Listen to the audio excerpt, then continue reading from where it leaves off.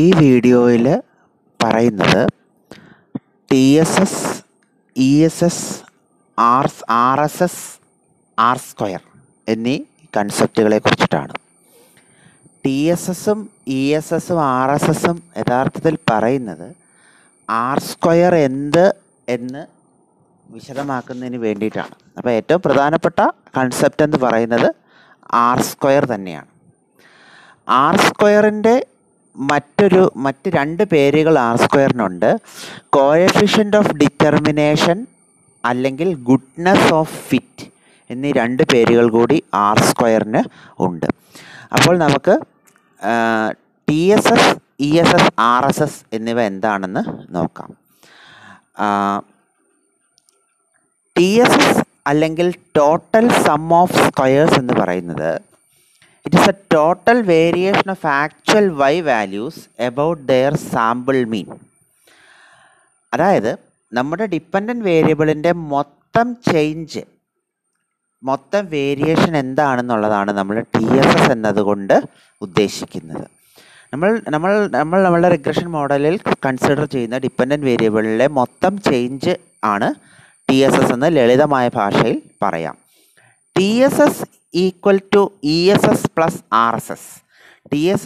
T S S അല്ലെങ്കിൽ total some of squares is the sum of E S S and R S S. E S S എന്ന് പറഞ്ഞാൽ explained some of squares.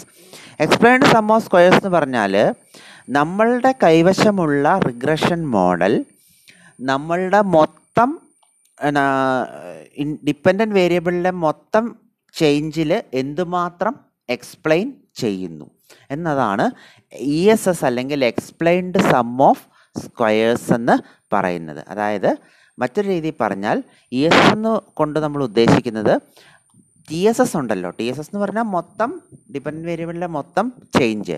ആ T S എസിലെ എന്തുമാത്രം നമ്മളുടെ regression explain ചെയ്യുന്നു. Regression ഉപയോഗിച്ച് നമുക്ക് ടി എസ് എസിൻ്റെ എന്തുമാത്രം കാര്യങ്ങൾ നമുക്ക് വിശദീകരിക്കാൻ അല്ലെങ്കിൽ എക്സ്പ്ലെയിൻ ചെയ്യാൻ സാധിക്കും എന്നുള്ളതാണ് ഇ എസ് എസ് അഥവാ എക്സ്പ്ലെയിൻഡ് സം ഓഫ് സ്ക്വയേഴ്സ് എന്നതുകൊണ്ട് ഉദ്ദേശിക്കുന്നത്. അപ്പോൾ നമുക്കറിയാം നമ്മളുടെ മൊത്തം ഡിപ്പെൻഡൻറ്റ് വേരിയബിളിൻ്റെ മുഴുവൻ കാര്യങ്ങൾ, ഡിപ്പെൻഡൻറ്റ് വേരിയബിളിലെ വേരിയേഷനെ പൂർണ്ണമായിട്ടും നമുക്കൊരിക്കലും നമ്മുടെ റിഗ്രഷൻ കൊണ്ട് എക്സ്പ്ലെയിൻ ചെയ്യാനായിട്ട് സാധിക്കില്ല, അല്ലേ?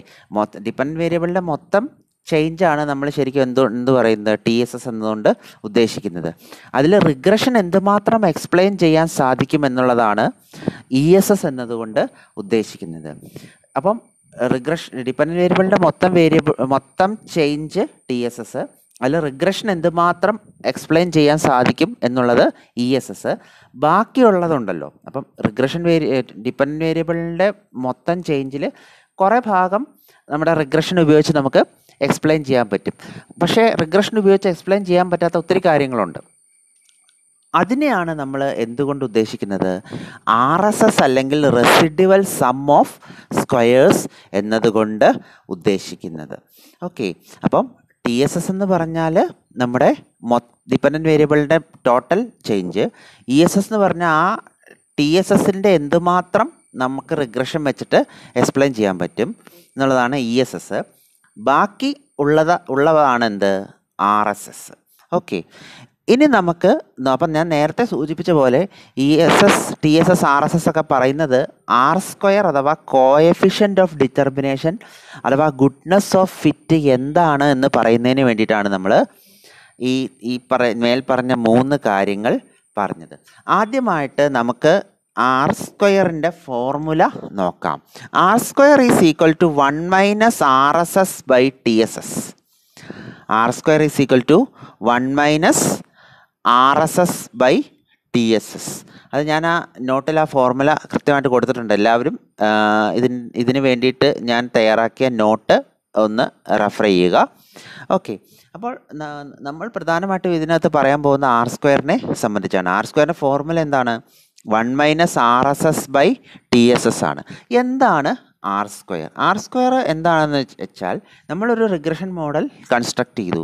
റിഗ്രഷൻ മോഡൽ നമ്മൾ കൺസ്ട്രക്ട് ചെയ്ത് നമ്മളുടെ എന്തെങ്കിലും ഒരു ഡിപ്പെൻഡൻറ്റ് വേരിയബിളിനെ കുറിച്ച് പഠിക്കുന്നതിന് വേണ്ടിയാണ്, ഡിപ്പെൻഡൻറ്റ് വേരിയബിളിൻ്റെ ചേഞ്ചിനെ കുറിച്ച് പഠിക്കുന്നതിന് വേണ്ടിയാണ്. അപ്പോൾ നമ്മുടെ കൈവശമുള്ള റിഗ്രഷൻ മോഡൽ ഉപയോഗിച്ച് നമ്മളുടെ ഡിപ്പെൻഡൻറ്റ് വേരിയബിളിൻ്റെ എത്ര ശതമാനം ചേഞ്ച് നമുക്ക് എക്സ്പ്ലെയിൻ ചെയ്യാൻ പറ്റും എന്നുള്ളതാണ് ആർ സ്ക്വയർ എന്നതുകൊണ്ട് ഉദ്ദേശിക്കുന്നത്. ഉദാഹരണമായിട്ട് നമ്മൾ ഈ കൺസംഷൻ ഇൻകം റിലേഷൻഷിപ്പിനെ കുറിച്ചുള്ള അല്ലെങ്കിൽ കൺസംഷനെ കുറിച്ചിട്ടുള്ള ഒരു റിഗ്രഷൻ മോഡൽ ചെയ്തു. അപ്പം മൊത്തം കൺസംഷൻ്റെ എത്ര ശതമാനം നമുക്ക് നമ്മുടെ മോഡൽ വെച്ച് എക്സ്പ്ലെയിൻ ചെയ്യാൻ പറ്റും എന്നുള്ളതാണ് നമ്മൾ എന്തുകൊണ്ട് ഉദ്ദേശിക്കുന്നത്, ആർ സ്ക്വയർ എന്നതുകൊണ്ട് ഉദ്ദേശിക്കുന്നത്. So R square is the percentage of total change in dependent variable that is explained by the regression model. Okay, അപ്പോൾ ആർ സ്ക്വയറിന് പല വാല്യൂസ് എടുക്കാം. ആർ സ്ക്വയർ എപ്പോഴും ഒരു പോസിറ്റീവ് ക്വാണ്ടിറ്റി ആയിരിക്കും, അത് പ്രത്യേകം ശ്രദ്ധിക്കുക. ആർ സ്ക്വയർ എപ്പോഴും ഒരു പോസിറ്റീവ് ക്വാണ്ടിറ്റി ആയിരിക്കും. ആർ സ്ക്വയർ നെഗറ്റീവ് ആകാൻ സാധ്യമല്ല. ആർ സ്ക്വയറിൻ്റെ വാല്യൂ 0നും 1നും ഇടയിൽ ആയിരിക്കും. ആർ സ്ക്വയറിൻ്റെ വാല്യൂ 0നും 1നും ഇടയിൽ ആയിരിക്കും. അപ്പം ആർ സ്ക്വയർ 1 ആകുമ്പോൾ എന്താണ് അതിൻ്റെ അർത്ഥമെന്ന് നമുക്ക് നോക്കാം. പിന്നീട് മറ്റ് വാല്യൂസിൻ്റെ അർത്ഥം പറയുമ്പോൾ നിങ്ങൾക്കത് എളുപ്പത്തിൽ മനസ്സിലാവും. അപ്പോൾ ആർ സ്ക്വയർ 1 ആണ് എന്ന് വെച്ചാൽ 100% of the change in dependent variable is explained by our regression model. R square 1 ആകുമ്പോൾ എന്താണ്, ഡിപ്പെൻഡൻറ്റ് വേരിയബിളിൻ്റെ മൊത്തം ചേഞ്ച്, അതായത് നമ്മുടെ TSS, അതിനെ പൂർണ്ണമായിട്ടും എക്സ്പ്ലെയിൻ ചെയ്യാൻ എന്തുകൊണ്ട് സാധിക്കുന്നു, നമുക്ക് നമ്മുടെ റിഗ്രഷൻ മോഡൽ കൊണ്ട് സാധിക്കുന്നു, അല്ലേ? ഡിപ്പെൻഡൻറ്റ് വേരിയബിളിൻ്റെ ഉണ്ടാകുന്ന വേരിയേഷൻ്റെ 100% എക്സ്പ്ലെയിൻ ചെയ്യാൻ നമുക്ക് നമ്മുടെ റിഗ്രഷൻ മോഡൽ വെച്ച് സാധിക്കുന്നു. ഡിപ്പെൻഡൻറ്റ് വേരിയബിളിൽ ഉണ്ടാകുന്ന മുഴുവൻ വേരിയേഷനും നമുക്ക് നമ്മുടെ റിഗ്രഷൻ മോഡൽ വെച്ച് എക്സ്പ്ലെയിൻ ചെയ്യാൻ സാധിക്കുന്നു എന്നുള്ളതാണ് ആർ സ്ക്വയർ 1 എന്നതുകൊണ്ട് ഉദ്ദേശിക്കുന്നത്. ഇനി ആർ സ്ക്വയറിന് വേറൊരു വാല്യൂ വരുമ്പോൾ എന്തായിരിക്കും എന്നുകൂടി പറഞ്ഞാൽ നിങ്ങൾക്ക് അതൊന്നുകൂടി ക്ലിയർ ആവും. Suppose R square is 0.9. R square is 0.9 എന്ന് പറഞ്ഞാൽ എന്താണ്, ഡിപ്പെൻഡൻറ്റ് വേരിയബിളിൽ ഉണ്ടാകുന്ന ചേഞ്ചിൻ്റെ 90% മാത്രമാണ് നമുക്ക് നമ്മുടെ റിഗ്രഷൻ മോഡൽ കൊണ്ട് എക്സ്പ്ലെയിൻ ചെയ്യാൻ പറ്റുന്നത്, അല്ലേ? ആർ സ്ക്വയർ 0.9 ആകുമ്പോൾ എന്താണ് അർത്ഥം, ഡിപ്പെൻഡൻറ്റ് വേരിയബിളിൽ ഉണ്ടാകുന്ന ചേഞ്ചിൻ്റെ 90% നമുക്ക് നമ്മുടെ മോഡൽ വെച്ച് എക്സ്പ്ലെയിൻ ചെയ്യാൻ സാധിക്കും. ബാക്കി 10% നമുക്ക് നമ്മുടെ മോഡൽ വെച്ച് എക്സ്പ്ലെയിൻ ചെയ്യാൻ സാധിക്കില്ല.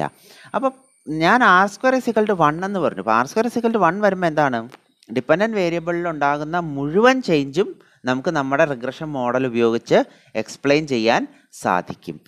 അത് ആർ സ്ക്വയർ ഈക്വൽ ടു 1 ആകുന്ന സിറ്റുവേഷനാണ് പെർഫെക്റ്റ് ഫിറ്റ്. പെർഫെക്റ്റ് ഫിറ്റ് എന്ന് പറഞ്ഞാൽ ആർ സ്ക്വയർ ഈക്വൽ ടു 1 ആണ്. കാരണം നമുക്ക് ഡിപ്പെൻഡൻറ്റ് വേരിയബിളിൽ എന്ത് മാറ്റം ഉണ്ടായാലും അത് നമുക്ക് നമ്മുടെ റിഗ്രഷൻ വെച്ചിട്ട് എക്സ്പ്ലെയിൻ ചെയ്യാൻ പറ്റും. അങ്ങനെ വരുമ്പോഴാണ് ആർ സ്ക്വയർ ഇസിക്കൽ ടു 1 ആകുന്നത്, പെർഫെക്റ്റ് ഫിറ്റ് ആകുന്നത്. അപ്പോൾ ആർ സ്ക്വയർ എന്ന് പറയുന്നത് ഫിറ്റിൻ്റെ മെഷർ, ഗുഡ്നെസ് ഓഫ് ഫിറ്റിൻ്റെ ഒരു മെഷർ കൂടി ആണ്. ഗുഡ്നെസ് ഓഫ് ഫിറ്റ് എന്നുകൊണ്ട് ഉദ്ദേശിക്കുന്നത് എന്താണ്, മൊത്തം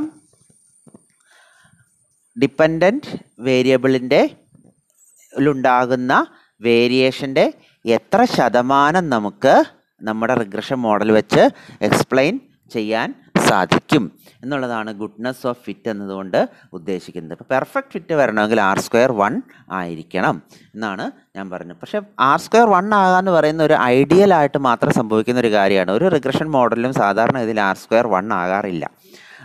ഒരു 0.9 ഒക്കെ ലഭിച്ചാൽ ഭാഗ്യം എന്നേ പറയാൻ സാധിക്കുകയുള്ളൂ. അപ്പോൾ ഇന്നത്തെ ക്ലാസ്സിൽ നമ്മൾ പറഞ്ഞത് ആർ സ്ക്വയർ അഥവാ കോഎഫിഷ്യൻ്റ് ഓഫ് ഡിറ്റർമിനേഷൻ അഥവാ ഗുഡ്നെസ് ഓഫ് ഫിറ്റ് എന്ന് പറയുന്ന കൺസെപ്റ്റിനെ കുറിച്ചിട്ടാണ്. ആർ സ്ക്വയറിൻ്റെ ഫോർമുല എന്താണ്, R square is equal to 1 - RSS by TSS. TSS എന്ന് പറഞ്ഞപ്പോൾ എന്താണ്, നമ്മുടെ ടോട്ടൽ സം ഓഫ് സ്ക്വയേഴ്സ്, നമ്മുടെ മൊത്തം ഡിപ്പെൻഡൻറ്റ് വേരിയബിളിൻ്റെ മൊത്തം ചേഞ്ചാണ് TSS. ESS എന്ന് പറയുമ്പോൾ എന്താണ്, നമ്മുടെ മൊത്തം ഡിപ്പെൻഡൻറ്റ് വേരിയബിളിൻ്റെ മൊത്തം ചേഞ്ചിൽ എന്തുമാത്രം നമുക്ക് നമ്മുടെ റിഗ്രഷൻ വെച്ചിട്ട് എക്സ്പ്ലെയിൻ ചെയ്യാൻ സാധിക്കും എന്നുള്ളതാണ് ESS.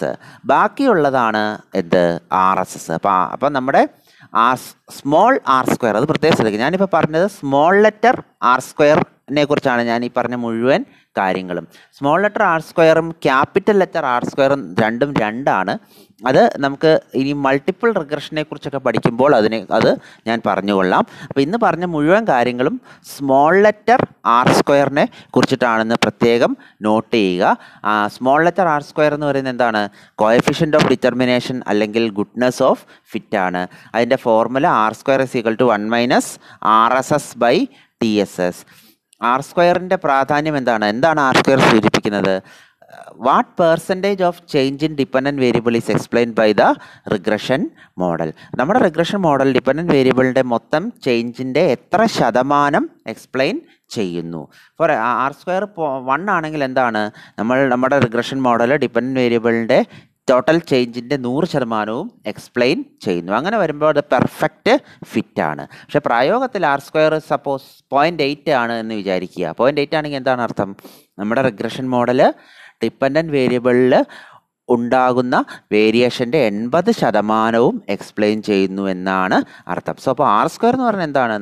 നമ്മുടെ റിഗ്രഷൻ മോഡൽ ഡിപ്പെൻഡൻറ്റ് വേരിയബിളിൽ ഉണ്ടാകുന്ന മൊത്തം ചേഞ്ചിൻ്റെ എത്ര ശതമാനം എക്സ്പ്ലെയിൻ ചെയ്യുന്നു. ഒരു ഉദാഹരണം ഒരിക്കൽ കൂടി പറയാം. സപ്പോസ് ആർ സ്ക്വയർ 0.9 ആണെങ്കിൽ എന്താണ്? നമ്മുടെ മോഡല് ഡിപ്പെൻഡൻറ്റ് വേരിയബിൾ, നമ്മുടെ റിഗ്രഷൻ മോഡൽ ഡിപ്പെൻഡൻറ്റ് വേരിയബിളിൽ ഉണ്ടാകുന്ന ടോട്ടൽ ചേഞ്ചിൻ്റെ 80%, സോറി 0.9 അല്ലേ പറഞ്ഞത്, 0.9 ആകുമ്പം 90% എക്സ്പ്ലെയിൻ ചെയ്യുന്നു. 0.8 ആണെങ്കിൽ 80% എക്സ്പ്ലെയിൻ ചെയ്യുന്നു. Okay, thank you.